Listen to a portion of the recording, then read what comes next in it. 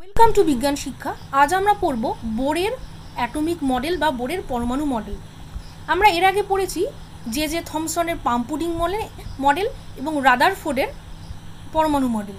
তো রাদারফোর্ডের পরমাণু মডেলের বিশেষ কিছু ত্রুটি ছিল, সেটা দূর করার জন্য বোর নিয়ে এলেন তার বিখ্যাত অ্যাটমিক মডেল। বিজ্ঞানী নিলস বোর ছিলেন একজন বিখ্যাত ডেনমার্কের বিজ্ঞানী, যিনি 1913 খ্রিস্টাব্দে তারই অ্যাটমিক মডেলটা নিয়ে এলেন।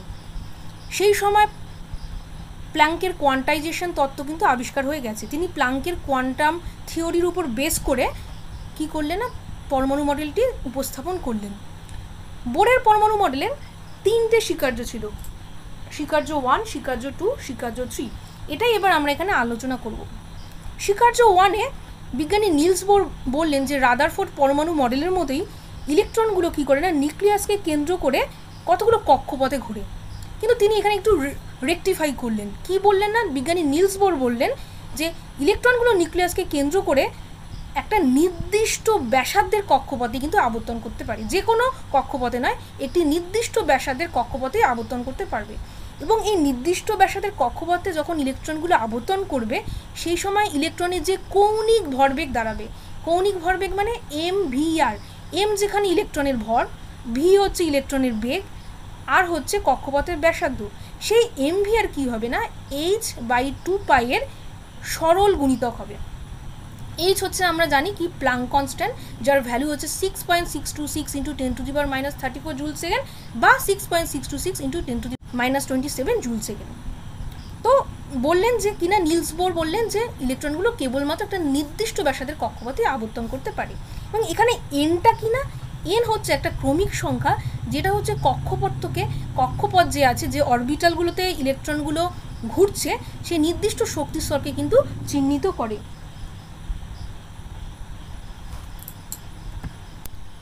এবার আমরা পড়ব বোরের পরমাণু মডেলের দ্বিতীয় স্বীকার্য।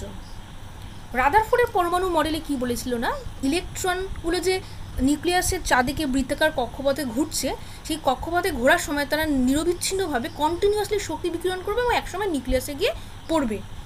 কিন্তু বোরের পরমাণু মডেল কিন্তু বলছে সেটা হবে না। বোরের পরমাণু মডেল কি বলছে না, যে নির্দিষ্ট ব্যাসার্ধের কক্ষপথে যখন ঘুরবে, তখন ইলেকট্রনগুলো কিন্তু কোনো শক্তি গ্রহণ বা বর্জন করবে না। না ইলেকট্রনগুলো কোনো শক্তি গ্রহণ করবে, না ইলেকট্রনগুলো কোনো শক্তি বর্জন করবে এই নির্দিষ্ট ব্যাসার্ধের কক্ষপথে ঘোরার সময়। এবং এই নির্দিষ্ট ব্যাসার্ধের কক্ষপথে ঘোরার সময় ইলেকট্রনগুলোর কিন্তু নিজস্ব শক্তি স্থির থাকবে। এবং এই কক্ষপথগুলোকে তিনি নাম দিয়েছিলেন স্থায়ী কক্ষপথ বা স্টেশনারি অরবিট। এবং পরপর দুটো যে স্টেশনারি অরবিট রয়েছে, দেখো এখানে আমি অরবিটগুলোকে এঁকেছি, তার মাঝখানে কিন্তু কখনোই ইলেকট্রন কিন্তু অবস্থান করতে পারে না। এবং এখানে এই যে অরবিটগুলোকে আমরা এখানে নাম দিয়েছিলেন তিনি KLM, এইভাবে নাম দিয়েছিলেন। এবং এই কক্ষপথগুলোকে তিনি ক্রমিক সংখ্যা n=1, n=2, n=3 দ্বারা চিহ্নিত করেছিলেন। এবং এই এনকে তিনি বলেছিলেন মুখ্য কোয়ান্টাম সংখ্যা বা প্রিন্সিপাল কোয়ান্টাম নাম্বার।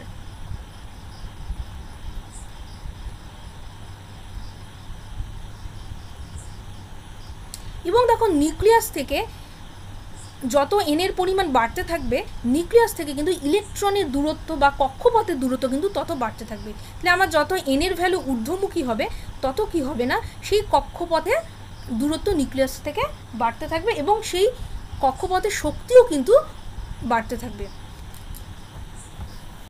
এবার আমরা পড়ব বোরের পরমাণু মডেলের তৃতীয় স্বীকার্যটি। বোরের পরমাণু মডেলের তৃতীয় স্বীকার্যটি কি বলেছে না, যে কোনো একটা ইলেকট্রন যখন কোনো উচ্চতর শক্তির কক্ষপথ থেকে নিম্নতর শক্তির কক্ষপথে নেমে আসে, ইলেকট্রনটি কি করবে না, একটা নির্দিষ্ট পরিমাণ শক্তির তরঙ্গের আকারে বিকিরণ করবে। এবং যখন ইলেকট্রনটি কোনো নিম্ন শক্তি স্তর থেকে উচ্চতর শক্তি স্তরে যাবে, তখন কিন্তু নির্দিষ্ট পরিমাণ শক্তি শোষণ করবে। এবং মনে রাখতে হবে, এই যে বিভিন্ন শক্তির কক্ষপথগুলো রয়েছে, দুটো কক্ষপথের মধ্যবর্তী কোথাও কিন্তু ইলেকট্রন অবস্থান করবে না। তার মানে আমরা এখানে দেখলাম যে ইলেকট্রনগুলো কিন্তু একটা নির্দিষ্ট পরিমাণ শক্তি কখনো শোষণ করছে, কখনো বিকিরণ করছে। কখন না, যখন উচ্চতর শক্তিপথ থেকে নিম্নতর শক্তি স্তরে যাচ্ছে বা নিম্ন শক্তি স্তর থেকে উচ্চতর শক্তি স্তরে যাচ্ছে। এখানে আমরা একটা ছবির আকারে কিন্তু সুন্দরভাবে বুঝিয়ে দিয়েছি। এটা নিউক্লিয়াস, এখানে দেখো ইলেকট্রনটা, দেখো এখানে যে বিভিন্ন কক্ষপথগুলো রয়েছে, এগুলো এটা নিম্ন স্তরের কক্ষপথ, তার থেকে এটা উচ্চতর আরও, এটা হচ্ছে আরও উচ্চতর শক্তির কক্ষপথ, যেহেতু নিউক্লিয়াস থেকে দূরত্ব বাড়ছে তাই কক্ষপথের শক্তি বাড়ছে। তাই দেখো নিম্নতর শক্তি স্তর থেকে যখন একটা উচ্চতর শক্তিস্তর ইলেকট্রনটা লাফিয়ে যাচ্ছে তখন কিন্তু সে কিন্তু কিছু পরিমাণ শক্তি শোষণ করবে এবং সেই শক্তির পরিমাণটাও নির্দিষ্ট। আবার দেখো কোনো একটা উচ্চ শক্তির কক্ষপথ থেকে হায়ার এনার্জির কোনো অরবিট থেকে যখন ইলেকট্রনটা লাফিয়ে কোনো নিম্ন শক্তি স্তরে আসছে, দেখো ইলেকট্রনটা কিন্তু শক্তি বিকিরণ করছে একটা নির্দিষ্ট পরিমাণে। এবার আমরা পড়ব বোরের পরমাণু মডেলের তৃতীয় স্বীকার্যের গাণিতিক ব্যাখ্যা। তো বোরের পরমাণু মডেলের তৃতীয় স্বীকার্য অনুযায়ী ইলেকট্রনগুলো যখন কী করছে, উচ্চতর শক্তি থেকে নিম্নতর শক্তি স্তরে আসছে তখন কিছু পরিমাণ শক্তি বিকিরণ করছে এবং নিম্নতর শক্তি থেকে যখন উচ্চতর শক্তি যাচ্ছে তখন কিছু পরিমাণ শক্তি শোষণ করছে। যদি আমরা ধরে নিই এই শক্তির কম্পাঙ্ক যদি নিউ হয় এবং এই যে শক্তির স্তর একটা উচ্চতর কক্ষপথের শক্তি যদি আমরা ধরে নিই E1 এবং নিম্নতর কক্ষপথের শক্তি ধরে নিলাম E2, তাহলে এই দুটো শক্তি স্তরের যে শক্তির পার্থক্য, যে এনার্জি ডিফারেন্স ডেলি, সেটা সমান সমান হবে এইচ নিউ। এটা বিজ্ঞানী নিলস বোর গাণিতিক ব্যাখ্যা দিলেন তার তৃতীয় স্বীকার্যে, daily equal to H new. এখন নিউ হচ্ছে কিনা হচ্ছে কোনটা না যে পরিমাণ শক্তি বিকিরণ বা শোষণ করবে তার কম্পাঙ্ক, এবং এই নিউর পরিমাণ যেহেতু নির্দিষ্ট তাই আমরা এখানে রাদারফোর্ড যে পরমাণু বর্ণালীর কথা বলেছিল যে নিরবিচ্ছিন্ন বর্ণালী দেখা যায়, কিন্তু বাস্তবে আমরা দেখতে পাই পারমাণবিক বর্ণালী কী হয় না, এটা লাইন স্পেক্ট্রা দেখা যায় বা রেখা বর্ণালী দেখা যায়। সেটার কারণ আমরা এখন কি বলতে পারছি না, নিলস বোর বললো যে সেই কারণটার কিছুই না, অ্যাকচুয়ালি হচ্ছে শক্তির কোয়ান্টাইজেশন। কারণ যে পরিমাণ শক্তিটা শোষণ বা নিঃসরণ করছে সেটা কিন্তু অবশ্যই এই নির্দিষ্ট কম্পাঙ্কের সাথে সমানুপাতিক, যেখানে এইচ হচ্ছে একটা প্লাঙ্কের ধ্রুবক। তাহলে এর গাণিতিক রূপটা হলো daily equal to H new. এবং এখান থেকে আমরা যে শক্তির কোয়ান্টাইজেশনের ধারণা করতে পারি, যেমন আমরা একটা ধরো একটা আমরা যখন একটা মই বেয়ে বা সিঁড়ি বেয়ে ধরো আমরা নিচ থেকে ওপরে নামি বা ওপর থেকে নিচে নামি, আমরা কিন্তু দুটো ধাপের মধ্যবর্তী স্থানে কখনোই পা রাখতে পারি না। তেমনই ইলেকট্রনগুলো দেখো নির্দিষ্ট কক্ষপথে ঘুরছে এবং দুটো কক্ষপথের মধ্যবর্তী স্থানে কিন্তু ইলেকট্রন কখনোই থাকতে পারবে না। এবং এই যে এক একটা যে ধাপ, এই যে মইয়ের যে এক একটা ধাপ, সেই এক একটা ধাপ হচ্ছে কিন্তু এই এক একটা কক্ষপথের সমতুল্য, একটা কক্ষপথে যে শক্তি থাকবে এবং সেটা সমতুল্য। এবং এই উদাহরণ থেকে আমরা কিন্তু কোয়ান্টাইজেশনের ধারণা পেলাম যে এক একটি কোয়ান্টামের আকারে তড়িৎচুম্বকীয় বিকিরণের গ্রহণ বা বর্জন ঘটে। এবার আমরা আলোচনা করব বোরের পরমাণু মডেলের কিছু সাফল্য। রাদারফোর্ডের পরমাণু মডেল যেমন পরমাণু স্থায়িত্ব ব্যাখ্যা করতে পারেনি, রাদারফোর্ডের পরমাণু মডেল বলেছিল যে ইলেকট্রনগুলো একসময় শক্তি বিকিরণ করতে করতে নিউক্লিয়াসে গিয়ে পড়বে এবং পরমাণুর স্থায়িত্ব নষ্ট হবে। কিন্তু নিলস বোর কিন্তু পরমাণুর সুস্থায়িত্ব কিন্তু স্টেবিলিটি ব্যাখ্যা করতে পেরেছিল। নিলস বোরের পরমাণু মডেল থেকে আমরা হাইড্রোজেন জাতীয় পরমাণু মানে এক ইলেকট্রন বিশিষ্ট পরমাণুর প্রথম কক্ষপথের ব্যাসার্ধ নির্ণয় করতে পারি। প্রথম কক্ষ মানে যেখানে n equal to value 1, n হচ্ছে কিনা মুখ্য কোয়ান্টাম সংখ্যা, সেই প্রথম কক্ষপথের ব্যাসার্ধ আমরা নির্ণয় করতে পারি, যার ভ্যালু দেখা গেছে মোটামুটি 0.529 আর্মস্ট্রং। এবং আমরা ইলেকট্রনগুলো যে নির্দিষ্ট কক্ষপথে ঘুরছে সেই কক্ষপথের শক্তিমাত্রাও কিন্তু আমরা এখানে গণনা করতে পারি। এবং এই বোরের পরমাণু মডেল থেকে মুখ্য কোয়ান্টাম সংখ্যা বা n এর ধারণা প্রথম পাওয়া গেল। এবং রাদারফোর্ডের পরমাণু মডেল থেকে আমরা হাইড্রোজেন জাতীয় এক ইলেকট্রন বিশিষ্ট পরমাণুর ক্ষেত্রে তার যে রেখা বর্ণালী সেটা আমরা ব্যাখ্যা দিতে পেরেছি। এছাড়াও বোরের পরমাণু মডেল থেকে কিন্তু রিডবার্গ ধ্রুবক ও তার মান নির্ণয় করা যায়। রিডবার্গ ধ্রুবক কি আমরা পরবর্তী ভিডিওতে তা দেখাবো, ভিডিওর নজর রেখো। এবার আমরা পড়ব বোরের পরমাণু মডেলের কিছু ত্রুটি। বোরের পরমাণু মডেলে অনেক সাফল্য দেখালেও তার কিন্তু কিছু ত্রুটি ছিল।